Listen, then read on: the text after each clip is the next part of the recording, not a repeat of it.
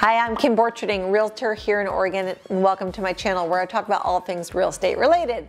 So today we're going to talk about the best family neighborhoods in Portland. So we're talking about the city proper. Now, I'm gonna give you my 2 cents. I always tell people, you poll 10 people, you'll get 10 different neighborhoods. And today we're gonna simply focus on the East Side and what I've learned from helping many families relocate here to Oregon.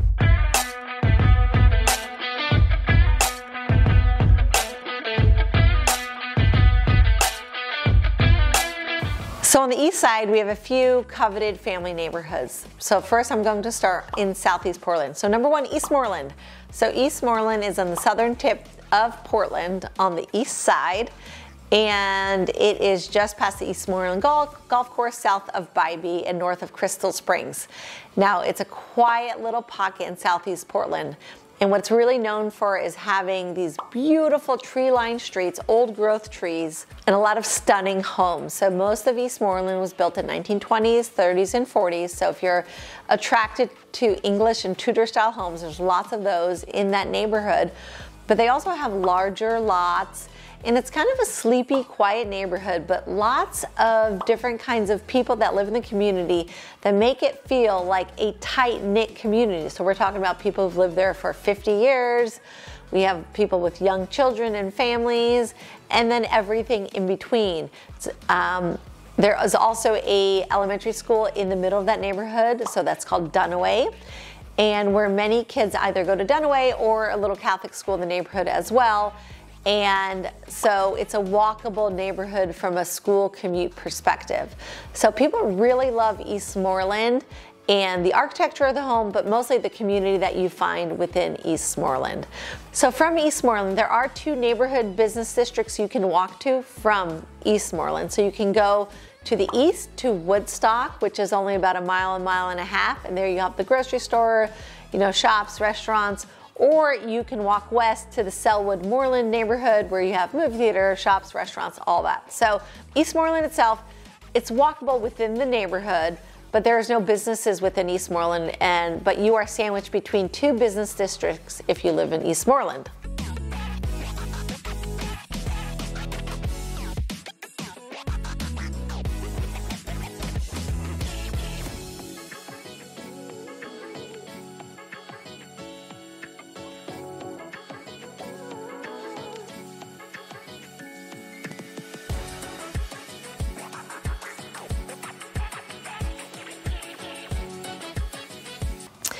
So the second coveted family neighborhood is Sellwood-Moreland. So that's Sellwood and Westmoreland. That's also clumped together as Sellwood-Moreland. So we're going to call it Sellwood-Moreland. So that is the southernmost tip of the east side of Portland. It's just right before you hit Milwaukee.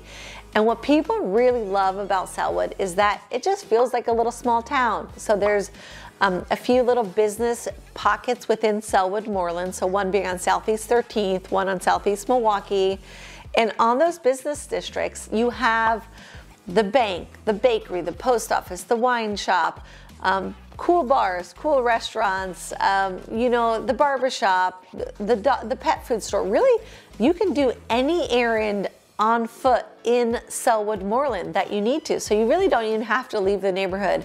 And that is a tremendous benefit if you want a walkable neighborhood in Portland. Also, the other thing that people really love about Sellwood-Moreland is that it's sandwiched between 2 amazing parks. So you have Westmoreland Park on the east side of the neighborhood, which has some ball fields, it has a little stream that goes through it, and also has a really cool kind of natural playground for children. It's also the sunnier park. So if it's a sunny day and you want to be in the sunshine, Westmoreland Park is where you go.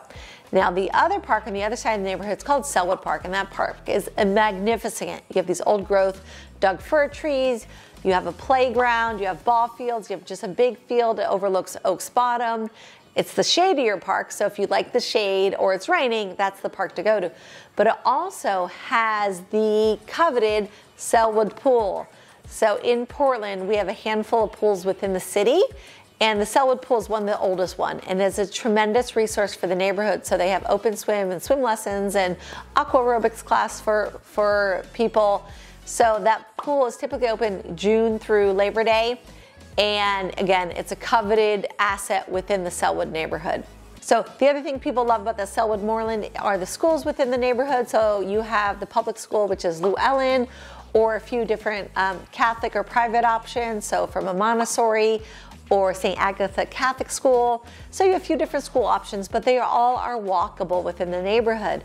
Like Eastmoreland, it is also a very tight-knit community. So you have a range of people who live there, from older people who live there for 50 years to young families to, you know, young couples in their 30s. So you have a lot of mixed people, and that really makes it feel like a really tight community within Sellwood-Moreland.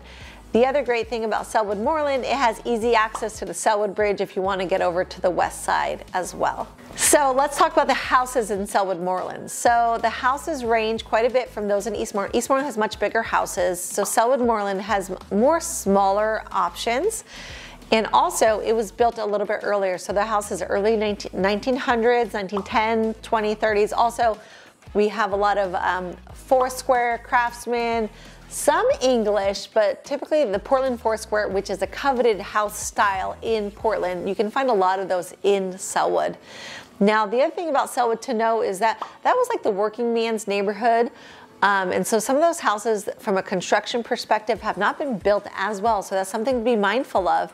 If you're thinking about buying an older house in Sellwood, it's really important to get a really good inspection, because you'll find some, you know, issues that might come up, again, simply from the age of the house and the construction. So something to be mindful of, those houses are really old, and some of them were not as built as well as other neighborhoods, for example, like Eastmoreland. So it's really important to get a great home inspection if you're buying a house in Sellwood, because some of the houses don't inspect as well as some of the other neighborhoods. But people love living in Sellwood. I find that once you move to Sellwood-Moreland, you kind of don't want to leave, because you're ingrained in the community. You get accustomed to the walkability, and you can find yourself aging into the neighborhood from, again, young couples to seniors.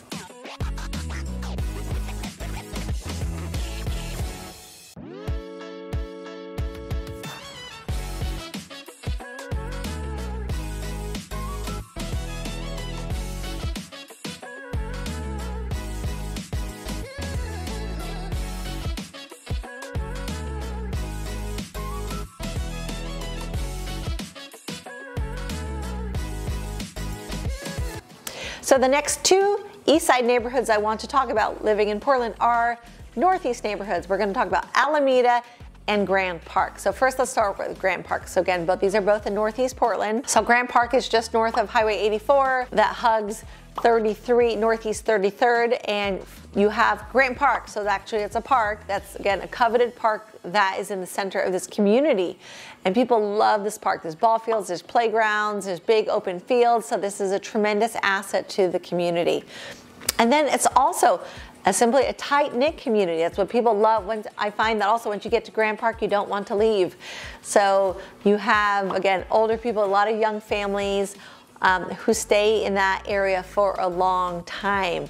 There's also, it feeds to Grant High School. That high school is amazing, and people love the high school. And the community tends to really rally around the high school, in the park, in that community. Now, so the houses you find in Grand Park, many of them are built in 1920s and 30s. So you'll find a lot of craftsmen, some English, a lot of big front porches.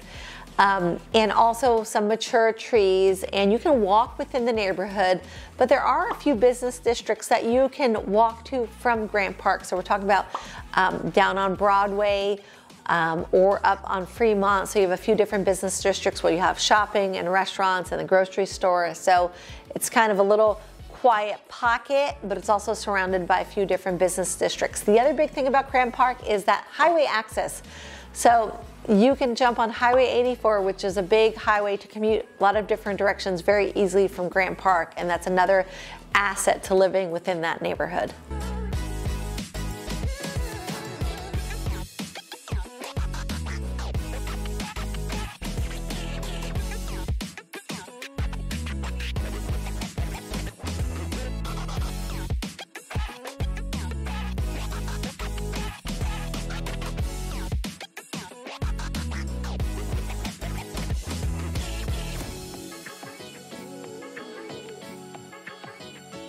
So the final neighborhood that families really love in Portland is Alameda. So Alameda is probably one of the most prestigious neighborhoods in Portland. So that's on the north side of Fremont, and you have the most beautiful houses. So some larger homes, 3,000, 4,000, 5,000 square feet, really big lots. So that also attracts a lot of families. And once again, a really tight-knit community. So once people move to Alameda, they don't really want to leave. Another benefit of Alameda, so you have a ridge within Alameda that has some amazing views. So if you are interested in living in Portland, on the east side, and you want a view, there's not a lot of neighborhoods that have a view. Alameda is one of those. So many of those houses have been redone and remodeled. So if you're attracted to remodel older houses, Alameda is a great neighborhood. Also, there's a few different schools that are in that area that people love, but Alameda Elementary is a coveted elementary school. And once again, that feeds to that Grant High School in Northeast Portland that just got redone that people love as well. So in Alameda, you can also bounce around. There's no business district within Alameda, it's simply residential, but there are a few business districts close by that you can access within a few minutes or just, you know, a little walk. So you have the business district, the Beaumont-Wilshire Business District on Fremont, or you can hop up north to Alberta, or also just 5 minutes away by car to the Mississippi Williams district as well. So Alameda, it's a quiet little pocket, but really nearby, you have some really happening areas that, again, have all the coolest restaurants, the best coffee shops, and all the trendy things that Portland's really known for on the east side can be accessed easily from Alameda.